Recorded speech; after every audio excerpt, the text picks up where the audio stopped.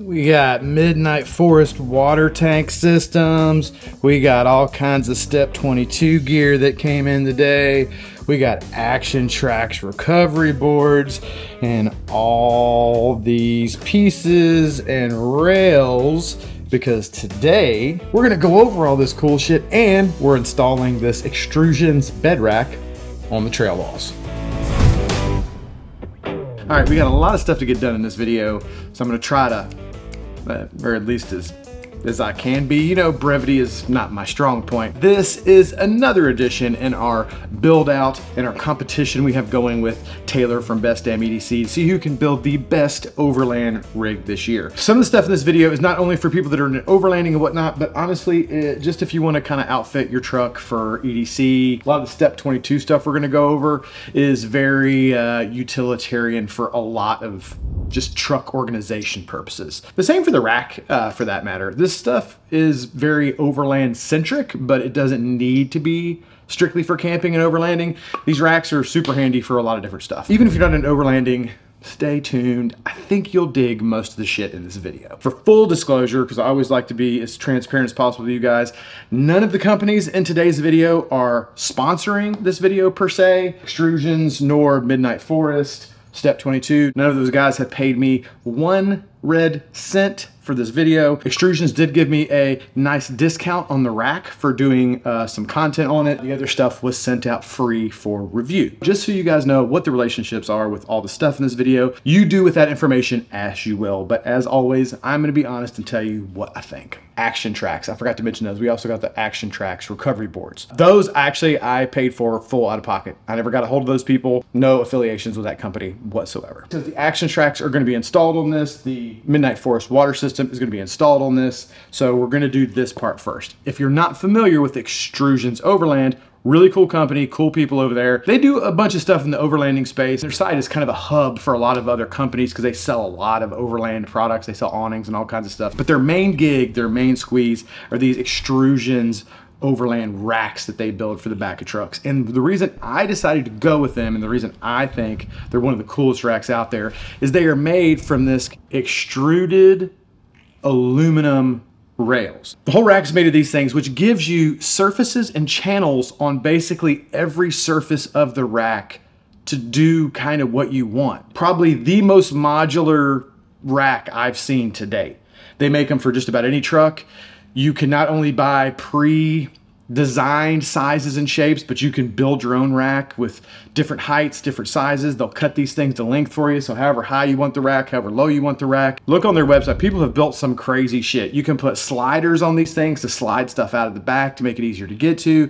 Lift gate, so one side of the rack actually lifts open, which makes it easier to get into the bed of the truck. I saw one video, they had like a hammock rack that pulled out, had a hammock hanging on the day. I mean, the most versatile modular rack I was able to find. And it's all super heavy duty, really nice powder coat. We'll see more as we go along with the install. That is what Xtrusions does. That's why I chose to go with these guys. All right, well, let's take a quick break right there and take a second to thank the sponsor of today's video, Factor. If you're not familiar, Factor makes it easy to meet your nutritional goals by delivering fresh, never frozen meals right to your door. All dietitian approved and created by a team of gourmet chefs using quality ingredients to keep you feeling your best. Each week, there are over 35 different options to choose from, and you can pick your dietary preferences. You got stuff like keto, protein plus, calorie smart, and that's just to name a few. You can also pick how many meals a week you get depending on your needs. You could skip a week, which is nice. They have add-ons like wellness shots, smoothies, protein shakes, snacks, all kinds of good stuff. It's definitely a quick and easy option that you can feel good about and cheaper, way cheaper than eating out. What I've really loved about Factor is it is flexible. Some weeks we may need more meals than others depending on what we have going on. I really like to use these for days when I'm super busy, like today, and I'm doing this build all day long and I don't really have time to do a lot of cooking. And even with as much as I love to cook, I just don't have time because a lot of my days are very busy. So it's nice to have something really quick and easy to grab that I can feel good about. It comes in especially clutch on days when Allison works, because then I'm stuck here by myself playing Mr. Mom, doing business stuff and all this stuff. It comes in really handy on those days. She also really likes to take these to work with her on days that she works, because it's just a really easy, ready to go meal without her having to think about it. Factor was kind enough to offer you guys a great deal. Just head to factor75.com or click the link I'm gonna list down below. Use code Jeremy50 to get 50% off your first Factor box and free wellness shots for life. That's 2 free wellness shots from 3 available flavors for every order while you're an active subscriber. So if this sounds like something you're interested in, don't forget factor75.com or click the link below. Use code Jeremy50 to get 50% off your Factor box and free wellness shots for life. But let's get started. We got a lot to do. We have a whole bunch of screws and little sections like this that we have to basically erector set this thing together. That's what we're doing.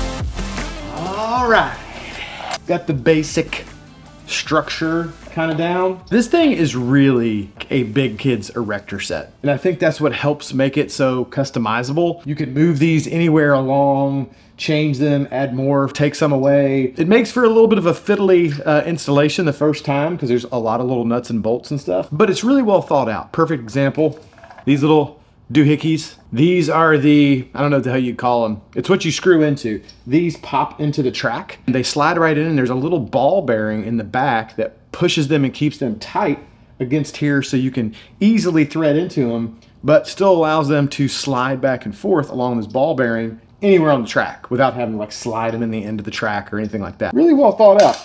The stickers even came off. The one thing I was worried about is they had stickers on each one of these to let you know which pieces were which. And I was like, oh man, you guys know if you've watched this channel, I hate it when companies put stickers on shit and then they use the wrong fucking adhesive and then peel it, it rips and tears, and you have to spend 2 hours cleaning shit. Those stickers, thank God, peeled right off. So all the stickers, I was like, oh, I'm gonna have to talk a little shit. They're stickers, and I know this shit's not gonna come off cleanly, but strangely enough, they did. No complaints there either. So far, so good. This is the side the lift gate's gonna go on. Gotta figure out how the hell that all works.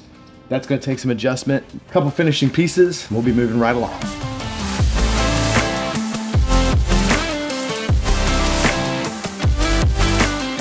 This isn't really a step-by-step install video, but this is worth mentioning because I couldn't find directions on this anywhere.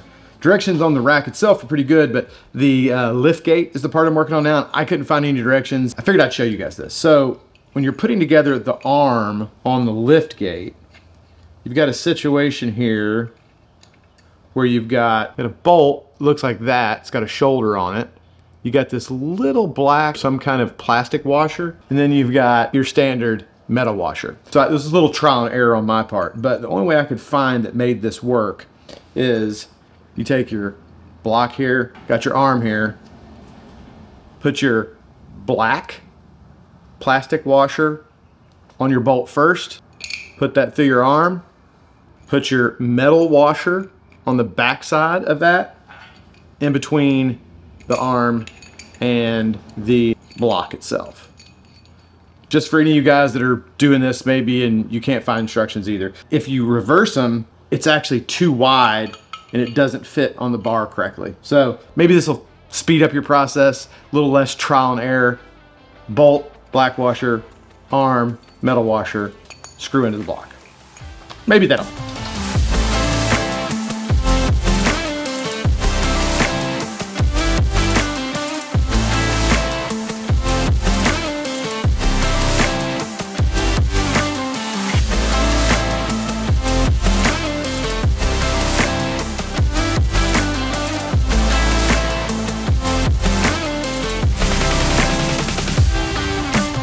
All right, well, we got it all knocked out and put on the truck. And then I was gonna back the truck into the garage so we could put all the stuff on in there so I was out of the sun or the rain. Before I could at least back the bed of the truck in, but now with the rack, even the bed of the truck does not fit. From now on, all work will be done in the driveway, unfortunately, but you gotta pay the cost to be the boss. You know what I'm saying? This is the extrusions rack and we're not done. I still want to, I got a slide out we're gonna install on this side that I've got in the garage. I have not tightened these molly panels down yet. because depending on where the tank and stuff lands, we might have to slide those around. But that's part of the beauty of this system, is with these tracks and these MOLLE panels on the side, endless amounts of different kind of stuff you can do. You can really mount anything however you want. Any of these bars have channels in them, backs. I mean, you can really just install stuff all over the damn place. It's pretty damn awesome. This side is the side we installed the lift gate. So you just pull that up. That lifts that guy up so you can get into the back of the bed. It's kind of tough for me actually because the truck's pretty tall, so I can't really get much in here, but nevertheless, it does give you the ability to get in there if you need to. And then you just reach up, grab it down, close it right down. I think I'm gonna put my Action Trax on this side. I'm thinking it looks pretty badass. I'm pretty pumped with the way it turned out. Look at that thing. Thing looks tough. Looks way better than having a hot dog food truck in the back of your bed. I'm just saying. Taylor. See? Sun. This is what I'm talking about. I know for some of you that doesn't matter, but in Florida the sun is 90,000 degrees and sun burns you in like 30 minutes. So fuck the sun. By the way, I don't know if I said it, but this is a 19-inch height. I went with 19 because I wanted it basically flush with the back of my truck, just a little bit down from the bed. I didn't want it sticking up above, that'd be weird. And I didn't want it too low because I wanted to be still to be able to crawl up in the bed of my truck if I needed to get something out. You run into that a lot with like these mid-height racks. You really can't get in the bed of your truck anymore or really haul much in it. Still got a lot of shit to do in this video though, so let's get moving. All right, next we are going to install this Midnight Forest Rain Basin water system. Say that on there? Yeah, it is. Midnight Forest. Can you see that? Right there. I know a lot of people use roto packs for water, different solutions for water. This is, I think, the coolest one I've seen. A, it's black. Obviously, I like black. It's really cool. It has a mount for you to mount it to your truck, which is nice. It's got brass fittings here for you to hook hoses to. There's a whole nother system, and when I do a full review on this thing at some point down the road, I'll go into all of it in detail, but there's a hose system you can hook up to it. It's got two different areas for you to add water or drain water depending on, you know, which orientation you're in. It's got handles all the way around it. What's really cool, there's a thing right here you can open up, and this area is angled down to this. So what that's meant for is you can lay this flat and you can actually collect rainwater. So if you had this up on like the top of your rack, on top of your truck or wherever, even on the ground somewhere, you lay this out during a rainstorm and it's actually gonna collect water and put it in here for you. So it's a water collection device, it's a water storage device, it mounts directly to your truck, it's got a spigot. It's just pretty awesome. This is the 4-gallon version. They also make, I think, a smaller version, and I know they make an 8-gallon version. They did not have any of the 8-gallon ones in stock at the time. He's supposed to send me an 8-gallon one down the road when they get back in stock. I'm probably gonna put the 4 on the side and maybe mount the 8-gallon one on my roof rack when I get it, because I'm getting a roof rack down the road. Once I get both of them, get everything completely installed, like I said, we're gonna do a full review on these things and really go over them, but I did want to at least mention them because I think they're pretty badass. And that's the next thing we're gonna mount on the Xtrusion's bed rack. So, let's go.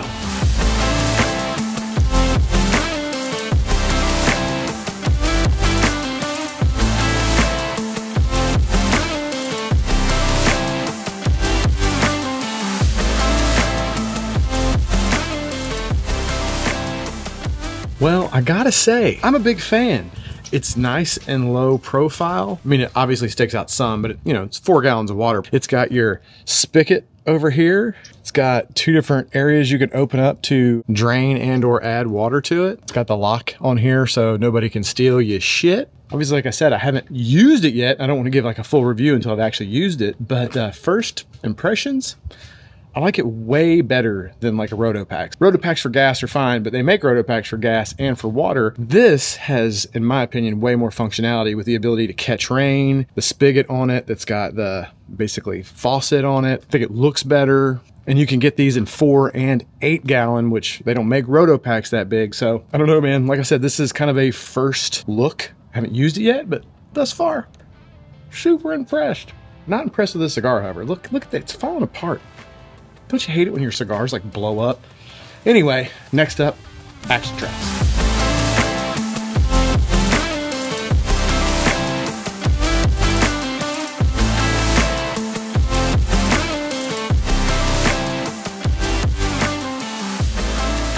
The reason I decided to go with Action Trax over some of the other brands is A, they're made in the USA. They're made of some special polymer DuPont, high-speed, low-drag, secret squirrel shit. A lot of the other tests I saw from the other tracks, depending on the temperature, depending on how far you bent them, they could crack and break. These things are just about damn indestructible. They're good for up to, I mean, like the weight of military vehicles. No weight that I'm gonna ever have in this truck is gonna come close to being too much to blow those things out. Plus, the actual lugs or traction points on the boards are not all plastic. The ones on the ends, which is where you're really trying to grip when you're trying to first pull yourself out of being stuck, are stainless steel bolts they've put through there. Those are the main ones you tend to burn off if you get a little slippage and then it tears up your tracks. Those are all metal. You're not going to tear those damn things up, so they're probably going to last a lot longer, and they're much less expensive, strangely enough. A lot of times you get something made in the USA, it's more, but these are actually cheaper than some of the other brands out there. What's the brand? I gotta look up the brand now.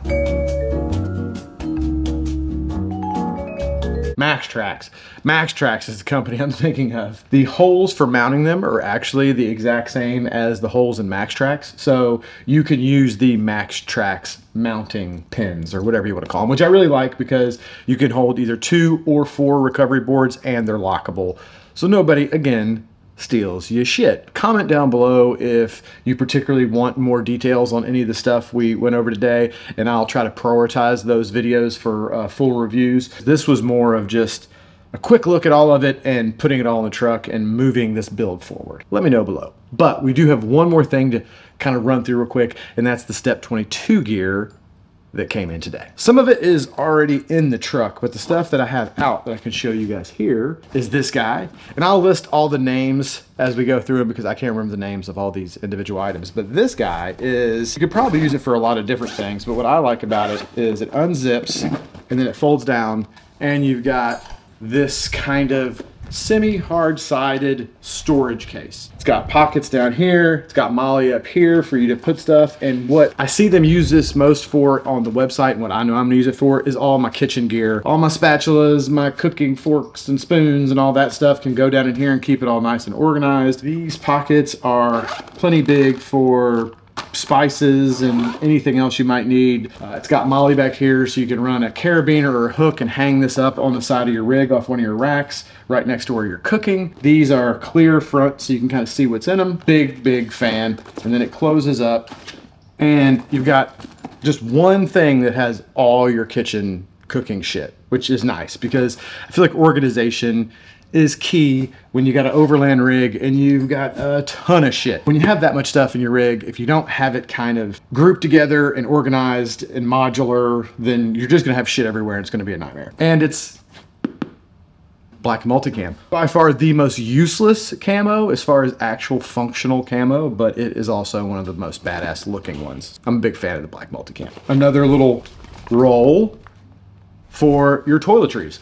This one's got, again, a little hook up here so you can hang it from your rig or hang it in your tent. Put your deodorant, your toothpaste, some soap, all your stuff that you might need toiletry-wise to keep your hygiene good when you're traveling or camping. Again, a system keeps all your stuff together and organized, hanging up, easy access. It all rolls up, goes in this little pouch. It's got a nice little handle on it. Great. Organizational pods, I guess you would call them. They're just soft side, it's nylon, zip closed, and they're just meant for you to store gear in and again, keep all your stuff organized, grouped together. Maybe you put all your fire equipment in one of these, like when you have big roam boxes or whatever kind of big storage containers you have in the bed of your truck.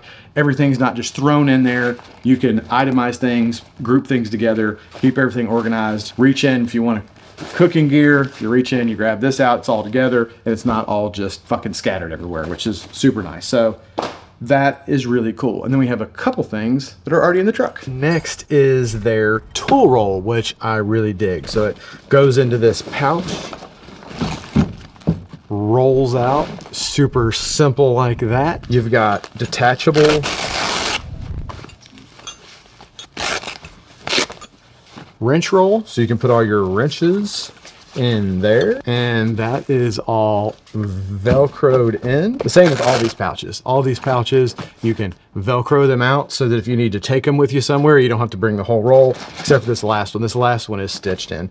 But then you've got a clear front pouch that you can put various doodads in. I put my sockets and whatnot. Then you got another pouch here. Again, plenty of space. I split them up into metric and standard sockets, but as you can see, they're not even remotely close to full, so you can fit a ton more stuff in this guy. And then you get a couple little pouches up in here. You can very easily roll this dude up. Goes down in that little bag section right there, and nice little tool bag, man. I dig it.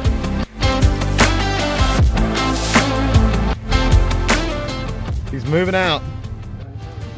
Leaving. He's really not that slow. I mean, he's pretty slow. He's got little short legs. They are kind of funny watching him. Can you find the turtle in this shot? Boop. There he is.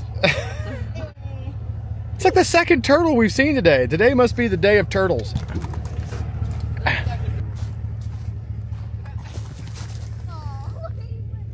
Hey, buddy. What'd you go in your shell for, dude? No? You want to come out and say hi to the camera? Want to say hi to the people? Nothing? No? All right, we'll leave you alone.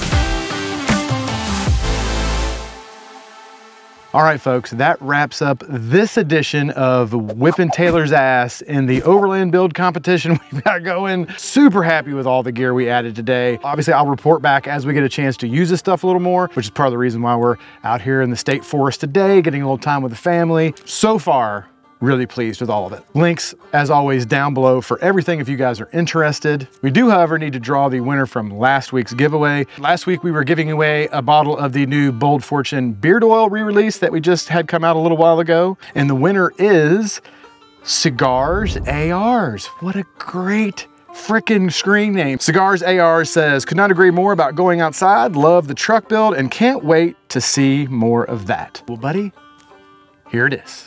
More of this. So hopefully you enjoyed this video too. Make sure you reach out to us, go to the About tab on our YouTube page. There is our business email on there. Shoot us an email so we can get your shipping address and we will get your winnings sent out to you ASAP. For next week, let's do, we'll do a little bundle. We've got, still got the Bold Fortune beard oil, still pretty fresh. So we'll give out a bottle of the Bold Fortune beard oil. We've also got utility balm. So send you either the oil or the balm, depending on which one you want.